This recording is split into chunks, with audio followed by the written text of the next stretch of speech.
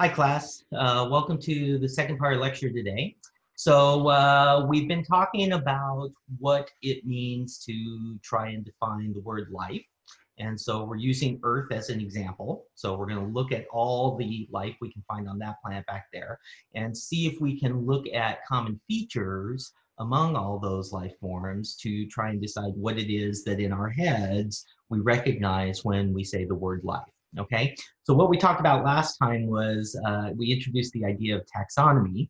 Okay, and so we'll talk about that a little bit now, and then we'll talk about it some more next lecture because we use that to define life uh, uh, whenever we start categorizing it. Okay, so today let's try and get at an actual definition that we're going to start with for the definition of life. Okay, so we'll start with some of these attempts at taxonomy. We'll talk about ways we could approach looking at the life and sorting it into behaviors and categories and properties and see if it works for us.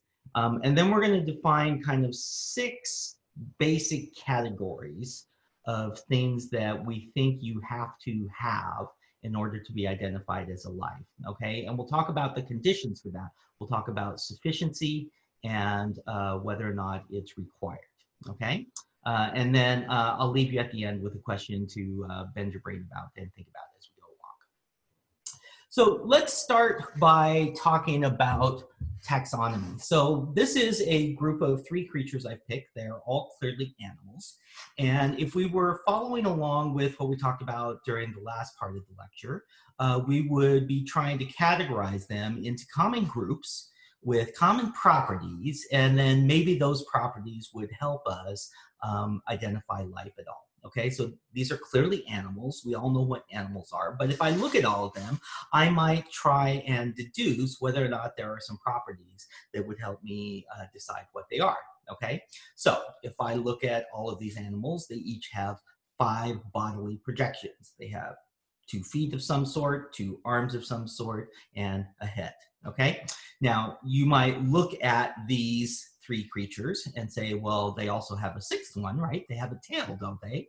Well, yeah, they do have tails, but if you look at the structure of their bodies, just like if you look at the structure of ours, those tails are a continuation of the vertebrae in the animal in this case. So, you know, that's the sort of nuance and sort of detail that you as a taxonomist and your taxonomy friends would have to argue about and decide about if you were trying to categorize, okay? And there are many things we consider when we categorize animals. We're just trying to illustrate here what the issues might be when you approach this, okay?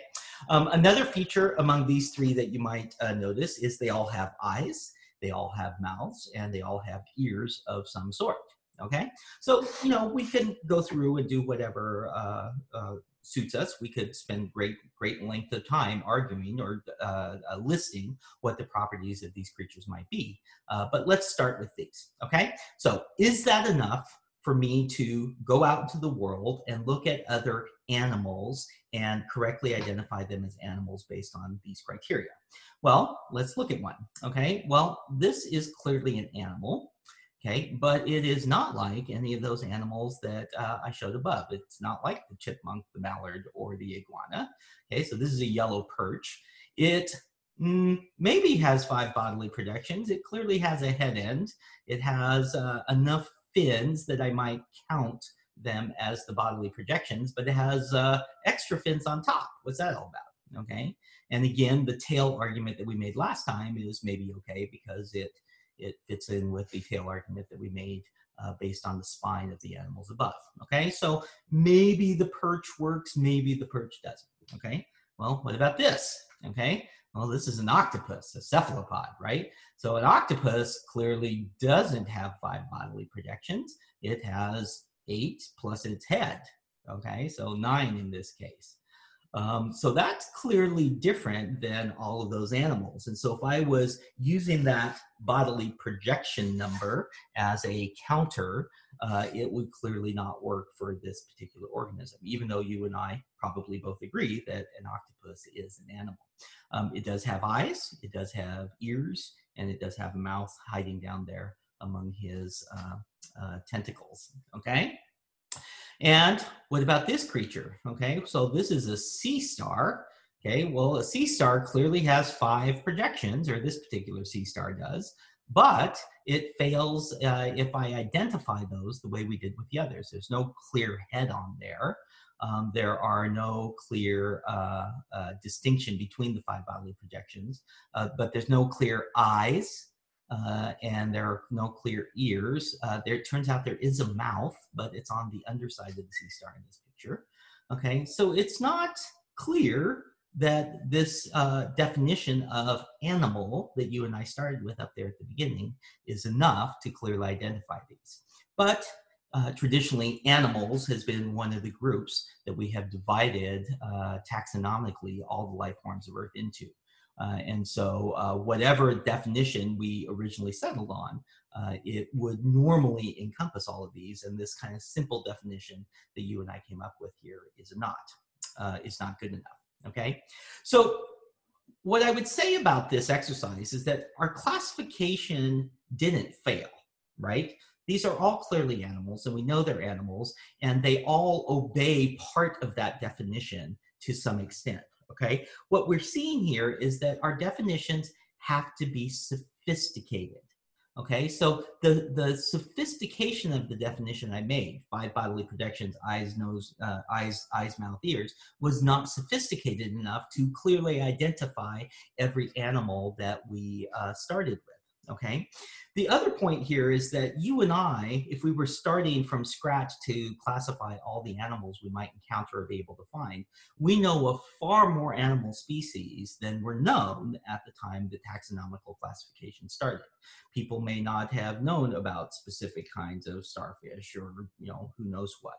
And so the point is that as time goes on and we collect better data, in this case, more observations of more life forms, then our taxonomy has to evolve and develop with it. And indeed, taxonomical classification changes over time. It's very different today than it was when I was a freshman in college. And so even over very short time scales, what our understanding of the so-called tree of life, of the categorization of life, changes.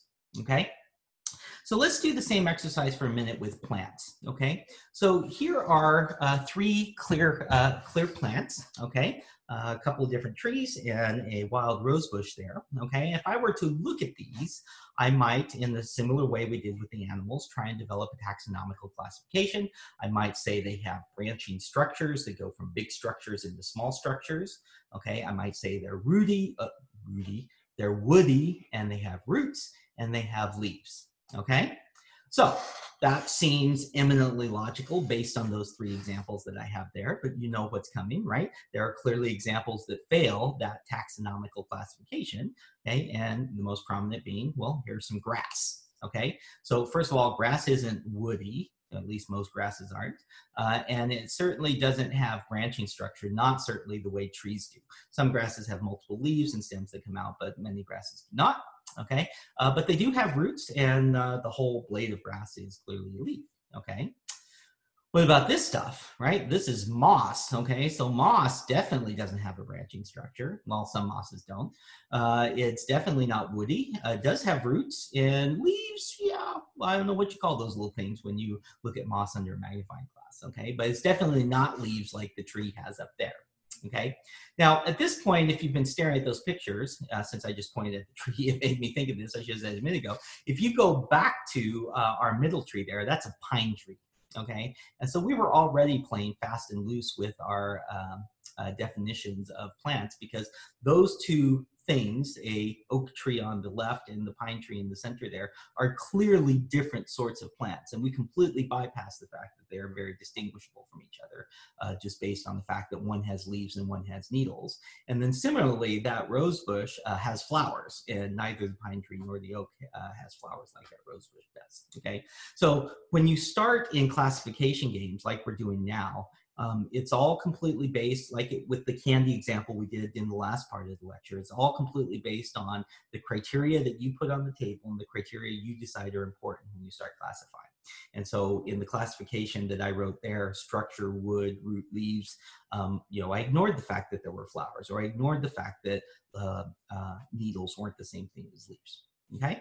Okay, so anyway, so back to the last example then. The last example here is algae, okay? And so algae is very different than any of the plants that you have here. It's green, you know, it does things that plants do, but it's not clear that it's a plant of the same structure as these, okay?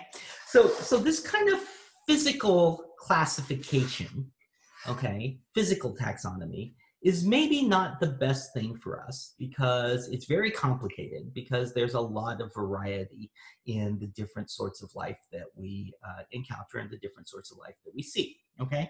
So it might be interesting to consider whether or not we could classify life based on things it does, okay? So I've listed here the two broad life classifications that we grow up learning. There's plants and there's animals, okay, using our oak tree and our chipmunk as our representatives of those things. So let's see if we can classify life based on things life does, okay? Well, let's imagine movement, okay? Well, the chipmunk clearly moves, okay? Scurries around, runs away from me, steals stuff out of my bird feeder, the whole 9 yards, okay? What about the tree? Well, the tree, I'm going to give a yellow check, because depending on how you think about movement, you may or may not think that a tree moves, at least certainly not the way a chipmunk does, right? So the oak tree there, it pretty much is in my front yard now, and if I come back 50 years from now, it will be in my front yard again. But, you know, its roots are not in the same places where they were when it started. So they move in some kind of odd and interesting way, but it's very slow compared to the time scales that, say, my chipmunk moves on. Acorns, when they drop, they go someplace else besides where the oak tree was, okay? So, you know, we could argue about whether or not oak trees move. Some of us will be kind of feel uncomfortable saying they move. Some of us will be like, definitely, they clearly move. It's just not the way humans think of it. And others of us will be like, yeah, no way, dude, that's not right. Okay? Okay. Now, so movement, even in life forms here, maybe it's not enough of a distinction. But there are clearly things that aren't life that do move, okay? Like clouds, right? You can go out right now and you know, set your phone on time lapse and set it there on the sidewalk and let it just take pictures of the sky, and you will see clouds moving by. Now, clouds, I think most of us agree, are not alive, and they move. So clearly movement is not a singular distinguishing property that would let us identify an organism as being alive or not. Okay, well, what about growing? Okay, well, oak trees definitely grow, right? They start as little acorns, they sprout into little oak saplings, they grow into medium oak trees, and then eventually into giant oak trees. That happens very slowly, but they do grow. They start small and they get big, okay? Chipmunks, clearly the same thing, right? They're little baby chipmunks, and then they, you know, eat and get big and strong, and they run around, and then they grow into big chipmunks, okay? Okay, well, you know what? So do clouds, right? If you've ever watched a storm grow, you start with small clouds and they gather more moisture and it condenses out of the air and gathers and makes into a big giant thunderhead and becomes a cloud. Okay, so clearly growth isn't the distinguishing characteristic of life either. Okay? What about reproduction? Copying yourselves, right? Often that is an identifier we think about when we talk about life. So oak trees definitely reproduce, right? They grow little acorns, they're oak trees must pollinate. Actually, that's something I don't know. I don't know what the reproductive cycle that leads to an acorn is, but an acorn's kind of a seed, so there's gotta be a pollination process. But yeah, so they reproduce, the acorns fall off, they roll off down the hill, and then they you know, get grabbed by a squirrel and buried somewhere, and they grow up and become a new oak tree. Okay, so that's the reproductive cycle for an oak. Chipmunks, the same thing. Chipmunks are mammals, they bear live young, and so they also have growth, reproduction, okay? Well, you know what? So does fire, right? Fire clearly reproduces itself. If I have a match and I want to make more fire, I can put it next to another match and it clearly reproduces itself. I can put it on a piece of paper and it clearly reproduces itself. Okay, so reproduction all by itself is not the only thing that we can use to identify life. Okay, well, let's say eating, right? We're all locked up during the pandemic right now. We're certainly getting very chonky, eating pizza and Easter candy. So eating and consuming energy is something we might decide is an identifying characteristic of life. Well, oak trees definitely do that. They harvest sunlight, right? They gather the sunlight in through their leaves. They go through the photosynthetic process, and that is their process of eating, if you want to think of it that way. Okay, chipmunks clearly too. I told you earlier, they're out in my bird feeders all the time. Okay, so chipmunks clearly eat. Well, you know what? Fire eats too, right? Campfire, what do? You throw a piece of log on the fire, or you throw charcoal in your barbecue grill. That provides the chemical energy that fuels the fire. Okay, so clearly, even just eating and consuming is not enough for us to identify life. Okay, and so the same lessons we learned in our previous two examples still applies here, right? It's just not sophisticated enough to take that single property, that single behavior, and say that's going to be the thing that we can use to identify life. It's just not going to be enough, because we can always find examples where something that we clearly agree is not alive exhibits that behavior. Okay, and because taxonomy can change and develop over time, and it improves and becomes more complex with our data, that's going to be our saving grace here, right? The whole notion that we want to settle in on is that it's a combination of ideas are what we're going to need in order to define what we mean by the word life. Okay, and the important thing here is if any of the properties we might write down to define what life is, some of them are going to be necessary, but none of them by themselves is going to be sufficient to say that something is alive or not alive. And that's what the whole point in all of these three examples has been. Okay?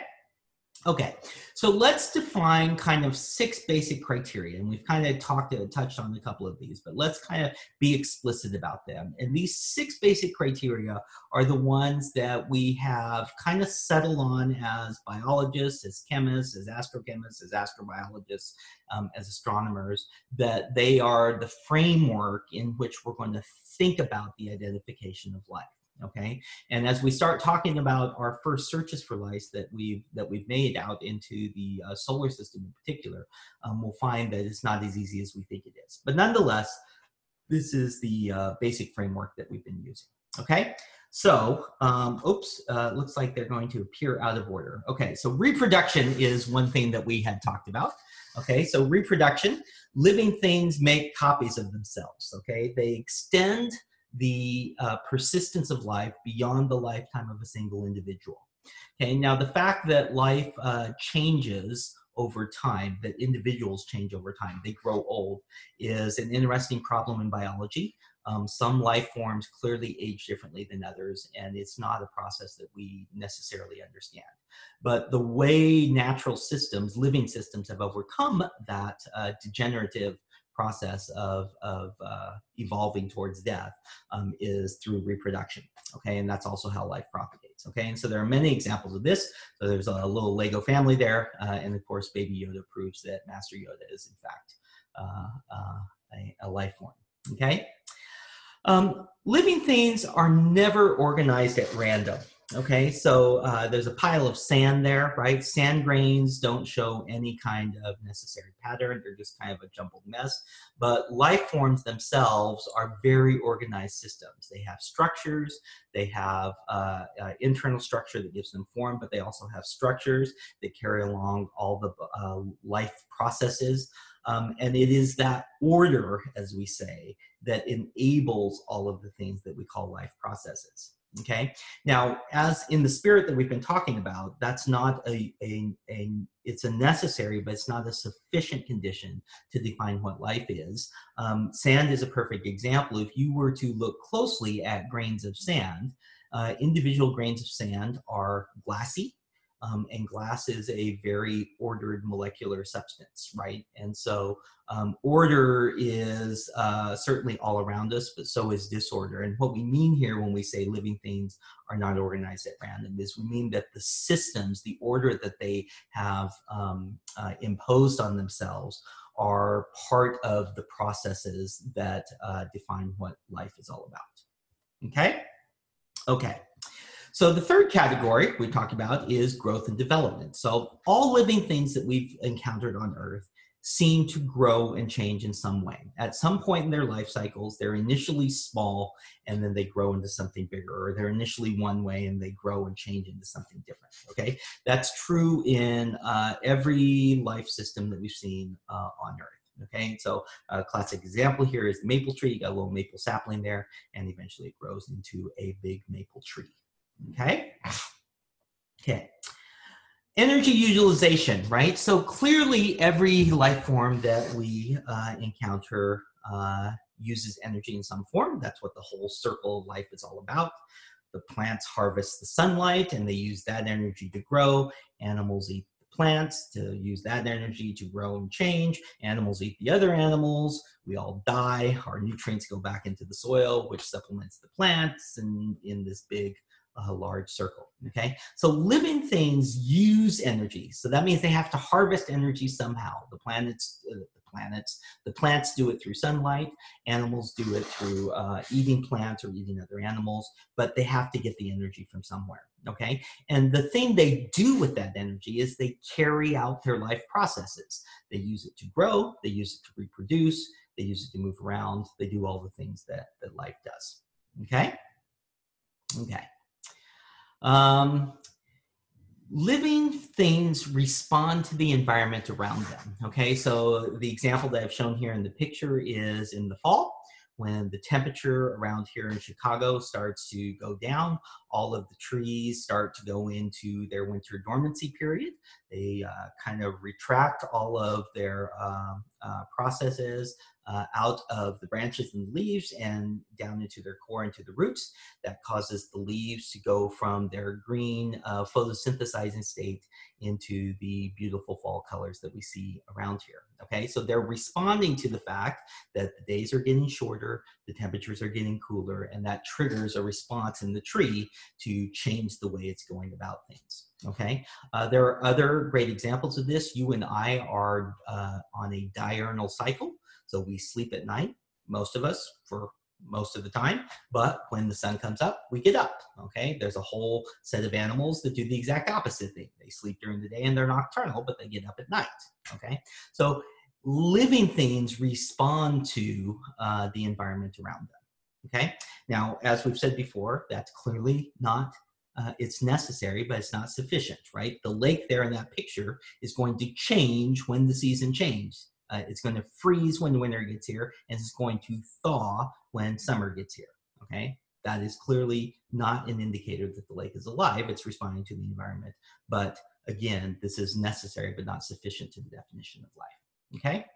And then lastly, there is so-called evolutionary adaptation. And so we're going to talk a lot about evolution for a lecture on Wednesday. This seems to be one of the key things about life that is key to every living thing that we've seen and that we talk about and that we identify on Earth.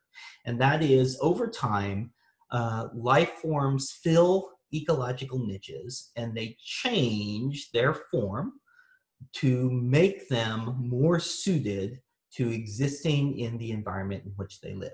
Okay, and there's many reasons why they respond and change their form, and we'll talk about that when we talk about evolution. So this is one of my favorite examples here in the picture here. This is called a leafy sea dragon. It's a kind of seahorse, but you see that its appendages, all of its spines and its tails and its flippers, make it look very much like seaweed, and that's a defense mechanism that lets them hide in the water in the plant life. Okay, so that's an example. That list of six things are all examples of things that are individually necessary. We think all six of them are necessary to identify something as life, but no single one of them is sufficient for us to call something life. And we can usually think of examples of things that aren't alive that obey any given one of these properties. Okay, but all of them we think are necessary. Now, that being said, let me give you a brain twister to go and think about that will make the statement I just made somewhat in question. okay? So I want you to consider an artificial intelligence. So consider a computer that has an artificial intelligence algorithm. So this is a neural network.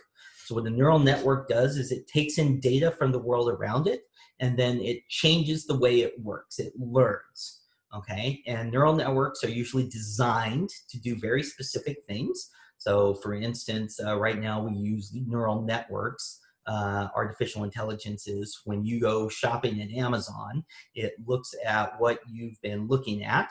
So if I go looking for Star Trek uniforms, then the neural network that Amazon's using goes and figures out what sorts of things I like and what sorts of things I buy, and then shows me lots more of those things, okay?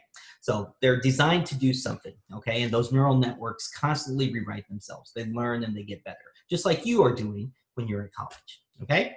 Now, what this computer does, though, is more sophisticated than that. It controls the heating system that has chilling towers that keep it cool in the room where it works so that it can operate at peak efficiency.